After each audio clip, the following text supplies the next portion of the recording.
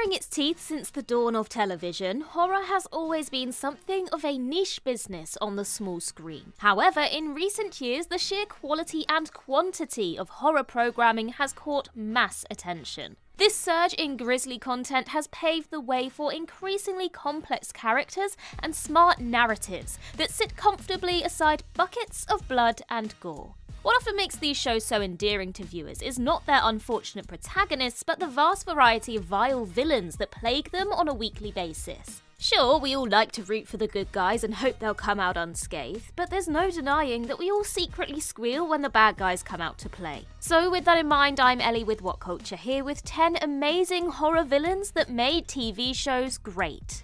Number 10. Detective Finney in Psychoville. While Psychoville is often described as a black comedy before anything else, it constantly leaned into horror with bizarre characters like the Silent Singer and Freddy Fruitcake.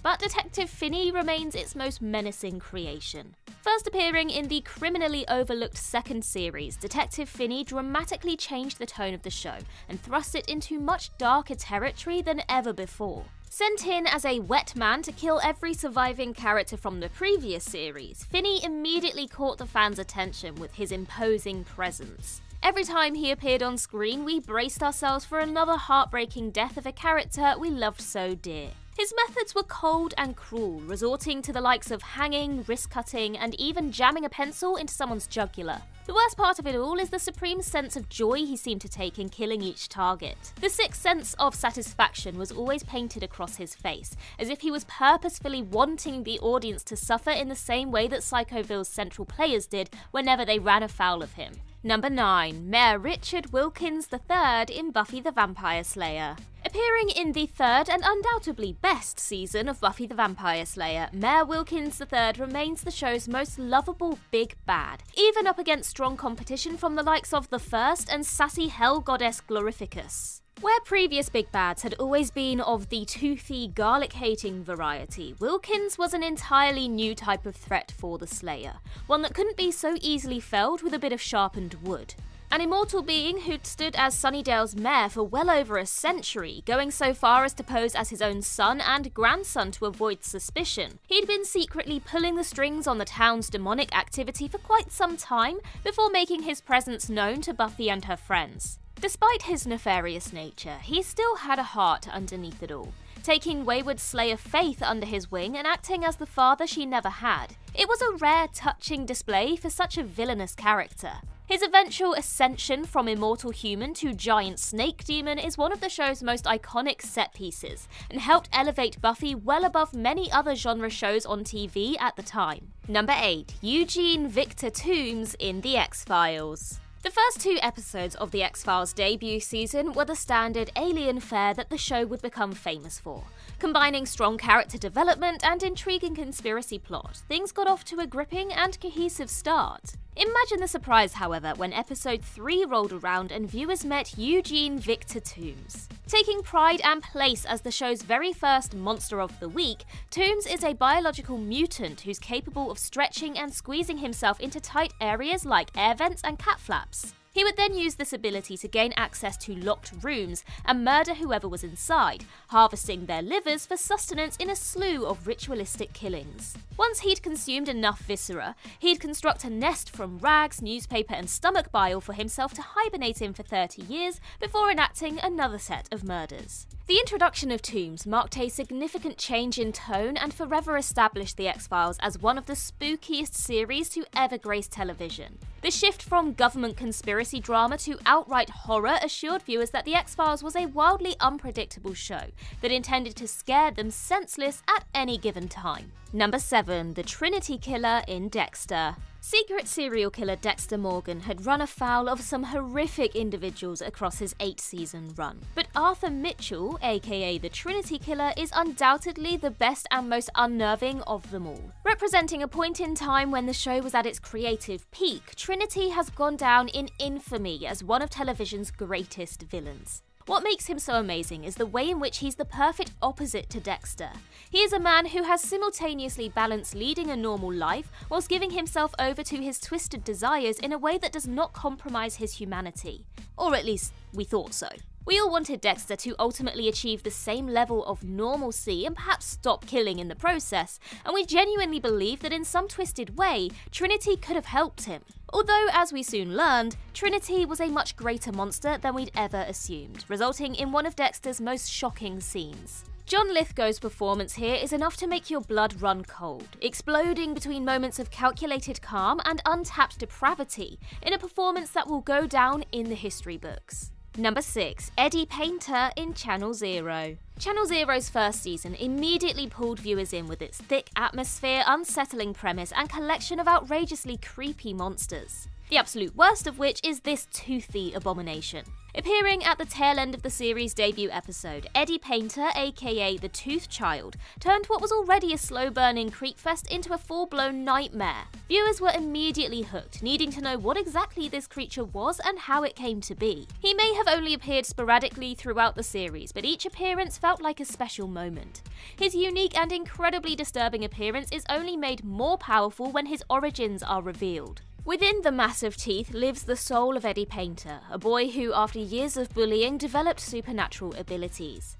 After being tragically murdered by his brother, Eddie's soul lived on. Using his powers, Eddie was able to influence residents of his hometown, even going so far as to have one of them build the disgusting enamel body as a vessel for his soul. Subsequent seasons of the show improved on the formula in new and inventive ways, but Eddie Painter remains its most endearingly scary and sympathetic monster. Number 5. Pipes in Ghostwatch. Groundbreaking for its time, the highly controversial and wonderfully cheesy Ghostwatch is amongst the finest pieces of programming that the BBC has ever created. Made back in 1992 for Halloween, Ghostwatch is an early example of the found footage genre, but on a massive scale. Presented as a live broadcast in which a group of well-known, at least for the time, TV personalities investigate a house that's home to a malevolent poltergeist known only as Pipes. Things start off slow, but before long, Pipes makes himself known and a whole host of hauntings and possessions ensue that begin to show the extent and cruelty of the spirit's malicious intentions.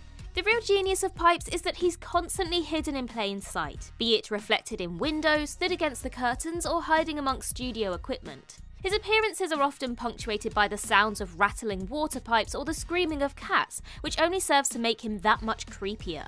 It may seem old hat now, but Ghostwatch is essential Halloween viewing that still maintains an icy atmosphere due to its uniquely creepy antagonist. Number 4. Dr. Oliver Thredson in American Horror Story Asylum. On the surface, Oliver Thredson was the only sane person in Briarcliff Manor, a court-appointed psychiatrist who objected to the many cruel and barbaric treatments that Sister Jude and Dr. Arden would inflict upon their patients. His strong sense of morality and support for his patients won over fans who saw him for the good person he was trying to be. That made the sting all that much worse when 5 episodes in, it was revealed that Oliver was in fact Bloodyface, a serial killer with a love of brutal torture, dismemberment, and shocking sexual violence. The sudden change in Zachary Quinto's performance was genuinely chilling, and the reveal itself is one of American Horror Story's best constructed scenes to date. With our questionable protagonist Lana escaping Briarcliff with Thredson's help, once safely inside the confines of his home, Lana begins to notice the strange objects like skin-coloured lampshades and a candy dish that looked an awful lot like a human skull. Fans of the show can immediately recall the sinking feeling we all got when we too noticed the morbid artifacts, and from there all bets were off. In that one moment, American Horror Story Asylum went from great to breathtaking. Number 3. Pennywise in Stephen King's It. Love it or hate it, there's no denying that the early 90s adaptation of Stephen King's epic tome is anything less than iconic. Sure, it's incredibly dated and very rough around the edges, but there's a reason why it still resonates so strongly with audiences the world over, and that is down to Tim Curry's frankly astounding performance as Pennywise the Dancing Clown. Long before Bill Skarsgård had his time to shine as the pale-faced child killer, a completely unrecognisable Tim Curry defined for many what a sinister supernatural clown should be. Everything from the enormous red hair, traditional clown attire, and razor-sharp teeth helped elevate the performance to legendary heights that in the eyes of many has never been topped. The reputation of the miniseries has waned in recent years, particularly when compared to Andy Muschietti's more faithful take on the novel. But Curry's interpretation of Pennywise is still a marvel to watch, and more than makes up for all the hokey effects, poor acting, and strange pacing littered throughout. Still though, it's definitely far better than the abysmal It Chapter 2. Number 2. Killer Bob in Twin Peaks. Arguably the most purely terrifying entry on this list, the bone-chilling Killer Bob has been haunting viewers' dreams for quite some time. An interdimensional entity supposedly created by the evil that men do, Killer Bob is an insidious spirit that terrorizes the residents of the strange little town of Twin Peaks.